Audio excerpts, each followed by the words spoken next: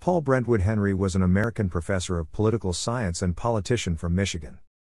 He was elected to 5 terms and served in the U.S. House of Representatives from 1985 until his death from brain cancer in Grand Rapids, Michigan in 1993. Henry was born in Chicago and graduated from Pasadena High School, Pasadena, California, in 1959. His father, Carl F. H. Henry, noted theologian, was one of the founders of Fuller Theological Seminary and the founding editor of Christianity Today.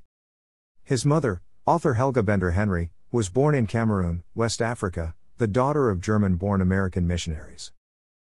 Henry received a B.A. from Wheaton College, Wheaton, Illinois in 1963, and then was a Peace Corps volunteer in Liberia and Ethiopia from 1963 to 1965.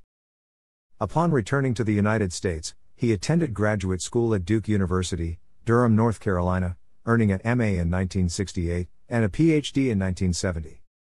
Henry was professor of political science at Calvin College in Grand Rapids, Michigan from 1970 to 1978.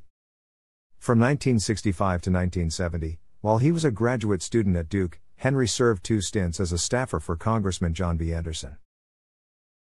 During 1968 and 1969, while Anderson was the 3rd-ranking Republican in Congress, Henry's job involved promoting good communication within the party caucus.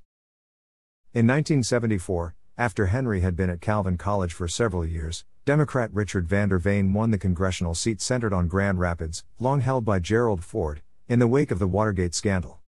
Henry was subsequently asked to provide new direction to the Kent County Republican Party as its new chairman. The following year, Henry was appointed by Governor William Milliken to the Michigan State Board of Education, on which he served from 1975 to 1978. Henry ran for an open seat in the Michigan State House of Representatives in 1978 and served in that body from 1979 to 1982, then moving up to serve 1 term in the Michigan State Senate.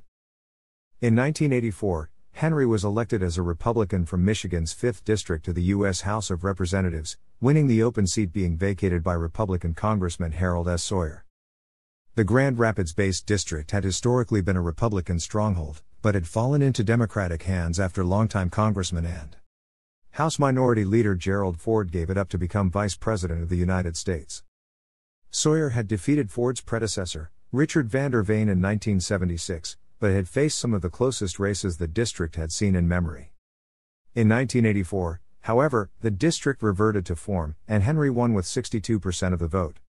He was re-elected 3 more times without serious difficulty. After redistricting due to the United States 1990 census, his district was renumbered as the 3rd District. Henry served in Congress for 8.5 years, from January 3, 1985 until his death. In the House of Representatives, Henry served on the committees on Education and Labor, Science, Space, and Technology, and the Select Committee on Aging. He was known for opposing federal funding of offensive artwork, but he did not join other Republicans who sought the complete defunding of federal support for the arts.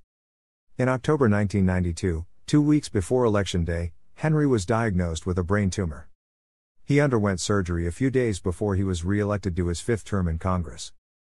He regained strength briefly and was able to attend his swearing-in to the 103rd Congress on January 3, 1993, but then began to decline again. Paul Henry died in Grand Rapids on July 31, 1993, at the age of 51, after having brain cancer for 9 months. He was interred at Woodlawn Cemetery in Grand Rapids.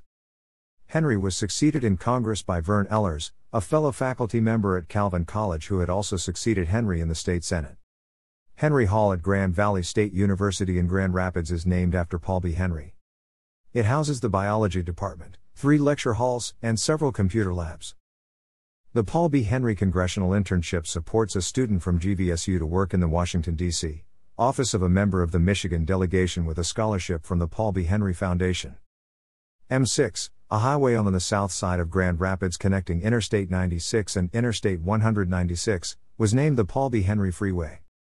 Construction on the highway began in 1997 and was completed in 2004, 4 years ahead of schedule. Calvin College established the Paul B. Henry Institute for the Study of Christianity and Politics in 1997 to continue the work of integrating Christian faith and politics advanced by its namesake. A multi-use trail from Kentwood, Through Caledonia, Middleville, and Hastings on through to Vermontville was named the Paul Henry Thorndale Trail. Thanks for watching.